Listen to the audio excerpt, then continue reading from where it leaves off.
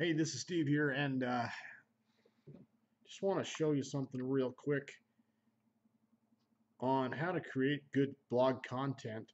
A lot of people get held up in, what do I write about? What do I put on my blogs?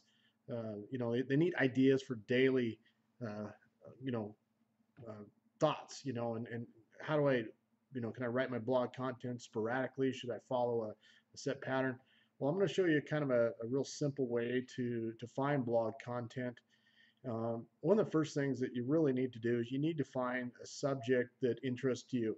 You know, you want to combine that with finding a subject matter that is also going to interest your target audience, because that you want to make sure that they're searching for what you've got. And once you start blogging and you're adding to your blog content, daily, weekly, whatever, you want to make sure that it's something that people are going to be looking for.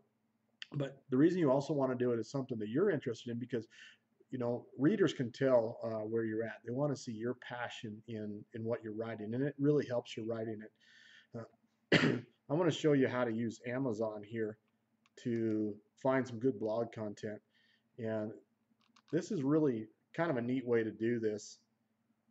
You go into Amazon, you find books. Okay, here for example, I like to elk hunt. So let's say I wanted to write my blog on elk hunting, but I was kind of stuck on saying, well, what should I write it about? Should I do a series on elk hunting? So for some creative ideas, go to Amazon here. I'm gonna go into the books and let's just go elk hunting.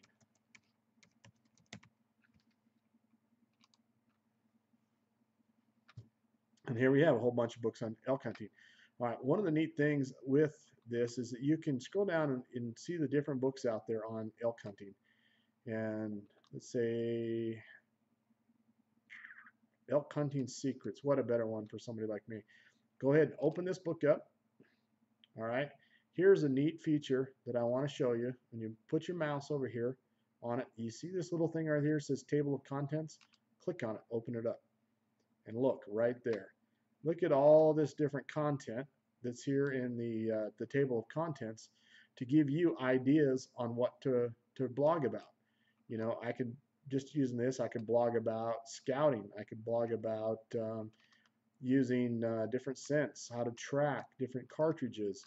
This is just ideas on where to find information on what you might want to be blogging about. Let's take somebody that may like gardening. Type that in. Okay.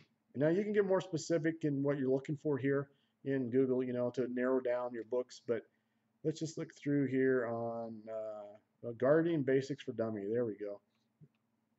Open that one up. Again, let's go over and mouse over it. That one doesn't want to do it for us. Let's go and click on it anyways.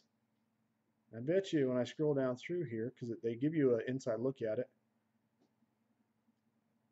here you start seeing some of the different content in this book. Okay, here's some ideas of what to if you're going to write on gardening, different kinds of plants, about light, about fertilizer, watering issues with different plants, annual plants versus perennial plants, things like that. So this is a great tool that you can use by coming over to Amazon and taking a look inside of these books and seeing their contents, their table of contents.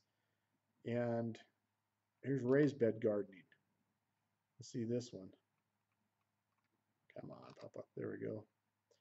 Let me just scroll down to its table of contents. Again, here's your table of contents.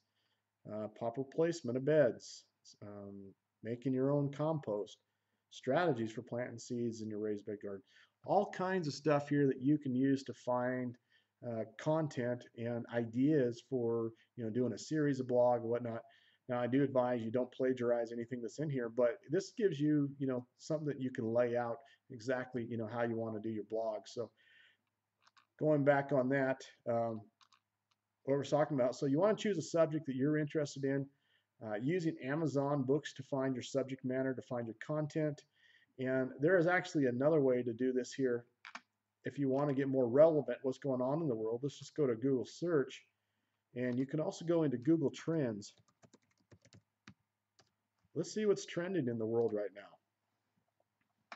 now. The new Galaxy S4 smartphone is coming out, and Kobe Bryant, he's always seems to be trending. Um, so just go down through here, and you can just see what's in your top trends right now. If you want to, write about different people. There's also just regular trends that you can go in and find over the course of time. Let's back up here. So the big thing is that you can just look at the different trends.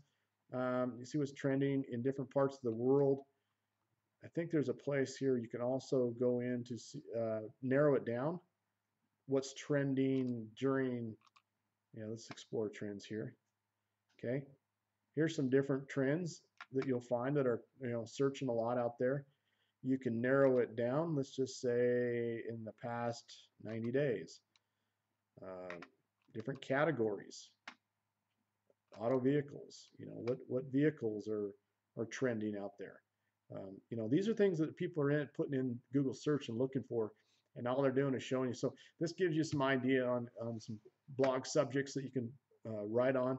Again, I recommend that pick something that you're interested in, because you've already got a passion for it. It's easier to write about it. Again, you can use Amazon Books to find ideas around that subject matter. And if you want to get more relevant content, go in and use Google Trends and see what people are talking about there. So I hope this helps you to figure out, what do I blog on? The next video I'm going to do, and the next blog I'm going to do, is actually how to find, like when you're looking here for your subject matter, and when you're going to label your blog, how to use long tail, what's called long tail keywords, to find how to put your title on it to be found in the Google search engines easier. So that will be the next video, and I'll see you then.